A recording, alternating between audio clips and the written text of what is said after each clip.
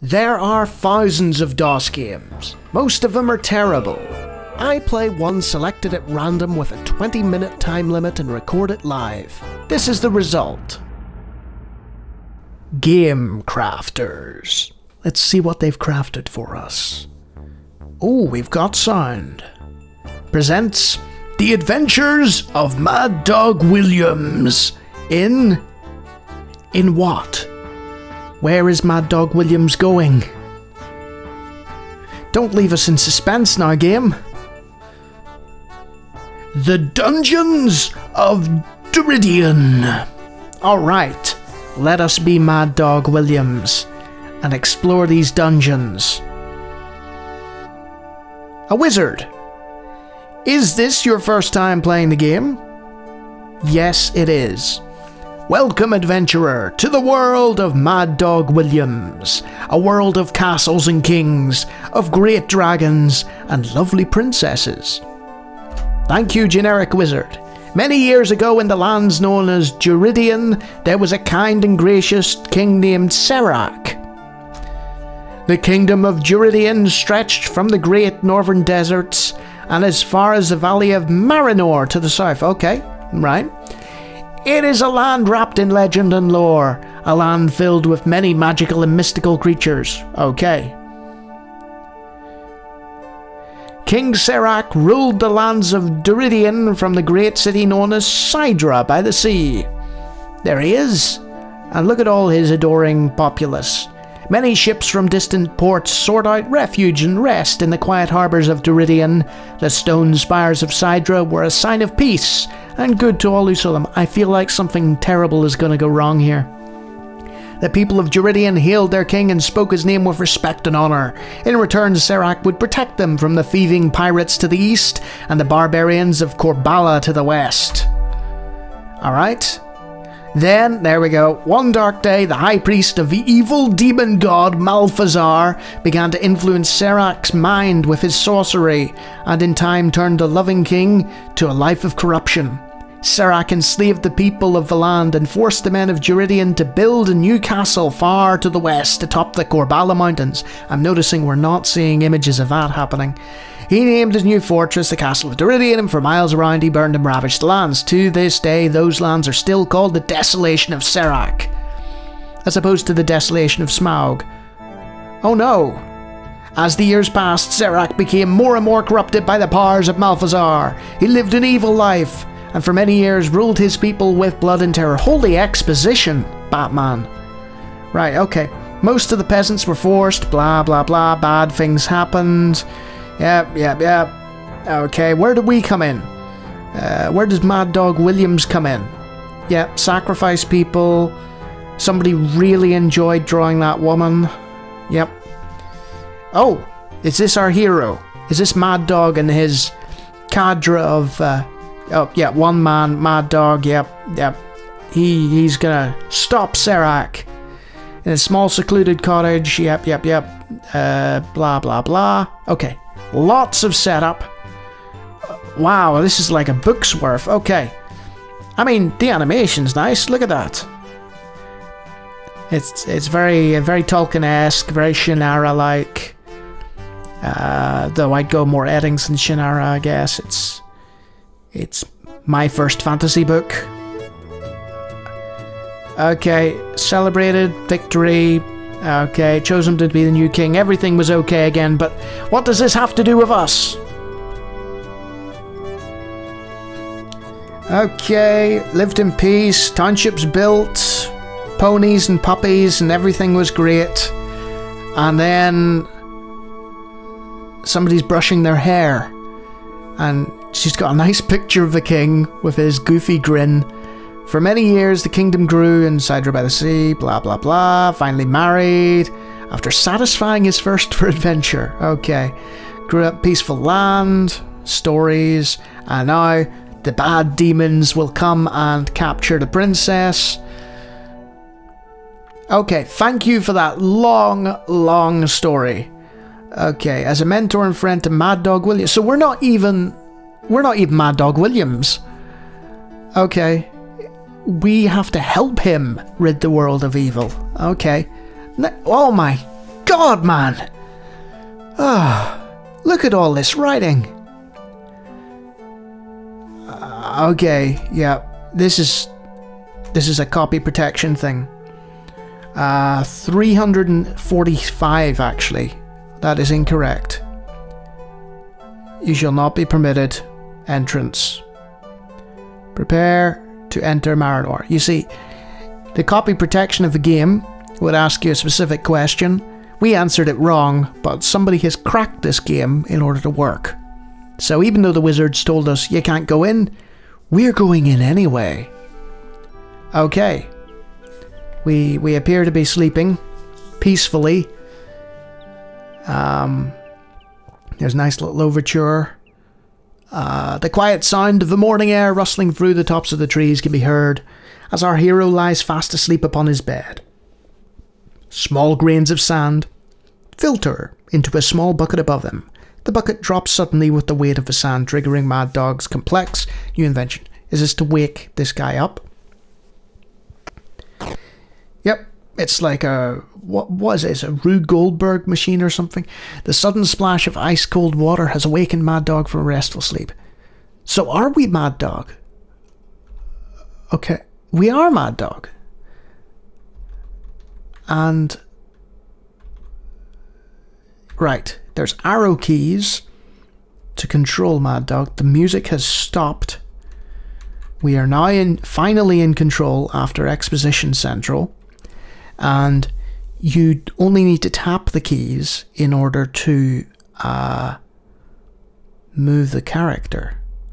So I see a small thing down there. Is there? Yeah.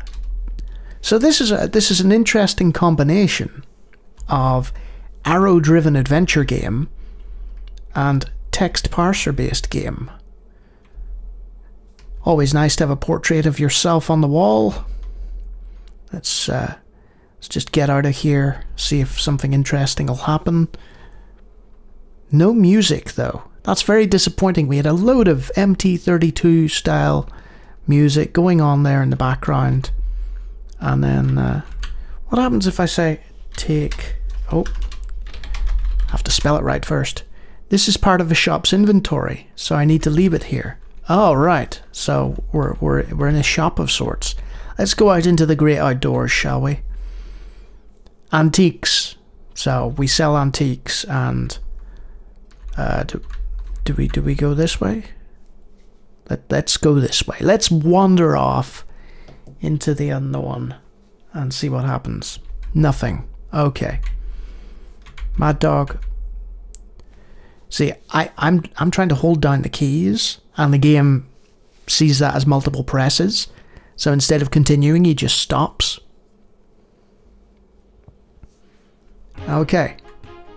A thieving pirate advances towards Mad Dog with a very menacing look. Okay. Beep. Mad Dog looks at you, wondering what to do next. Attack pirate. Press F1. I have no weapon. Uh-oh. Oh dear. We can't attack the pirate without a weapon. So let's just cowardly run away back to the antique store. And oh no. So what's happened here is that one of the musical cues hasn't worked. I can't open the door. Oh, let's just get killed by the pirate. It wasn't interesting me that much, this game. Right. There we go. Okay. I have no weapon. Let's get killed by the pirates. Let's go! Oh god. Ow! Well. You gonna attack me now? Was that your attempt at an attack? I'll just bypass you by wandering past the boulders. Ah, you weren't expecting that, were you?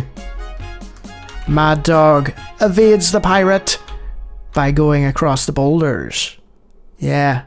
Can't catch me, I'm the pirate avoiding Mad Dog guy. Okay. A random fisherman. Let's speak with him. Talk. Who do you wish to talk to? Talk to... Gosh, it would help if I could type. Talk to fisherman. Dirk turns to Maddog and says, "Hello, Mr. Williams. Great day for fishing, wouldn't you say? I haven't caught much today, but I remember the time when old Frank and I were down by that old cave a few years back. That reminds me, I saw some men in long dark robes headed that way. Anyway, old Frank and I cast our lines into the water, and we're just sitting and talking when all of a sudden Frank's pole near bent in two. Frank grabbed his pole and started to bring the fish in, and all of a sudden Frank disappeared right into the water. I thought he was going to drown. I yelled, gosh, this is a lot of talking. Let go of the pole, but you know Frank, he was going to ride the fish to the bottom. Well, a few seconds later he popped up to the surface and started yelling about getting the boat, so I jumped in and rowed out to him. Saw blood in the water, got worried. He said he'd cut its throat and needed help. Pulled it into the boat and it was a monster. Sea monster, yep, okay. Alright. So he's told us about men in robes and a sea monster. I really should have got a weapon. Maddog pulls and tugs at the door, but finally decides that it is locked. Okay, let's go a little bit further. We know what this is. It's sort of a combination between a text parser game, an RPG, and an adventure game. Jump to rock. Press fire button or shift key. Hey, that worked. Haha. Alright. We've made it this far. To the cave, without a weapon. Come on, Maddog, let's go to our doom.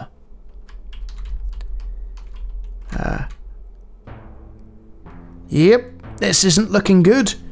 Maddog looks down at the girl, his soul filled with dread. Several men in robes surround her, preparing to sacrifice the beautiful maiden to their evil god. So we'll just wander up. The sound of chanting grows more intense. Oh, ow. Ow, game. That is painful. And suddenly... Oh. Ow. I do apologise for the sound here. He looks at the men in robes and can see them staring back at him. Well, it looks like we'll have two for dinner. Maddog is quickly captured by the robed men and falls prey to the same fate as the lovely maiden. Thank you for playing The Adventures of Maddog Williams. We hoped you had enjoyed playing as much as we've enjoyed creating it for you. So that's The Adventures of Maddog Williams. It's a strange mix of text parser, adventure game, and there's a wee bit of action thrown in there. If it looked even remotely interesting to you, yeah, give it a shot. It's not too bad for what it is. It's not too bad. It didn't bowl me over, but I only scratched the surface, you know. The idea of using a text parser instead of a mouse on the screen in order to interact with things, in particular an action game, just seemed very antiquated to me, especially for a game that came out, you know, around 1991.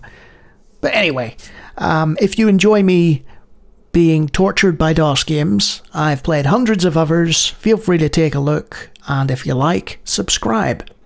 That's enough of Maddog now. Cheerio.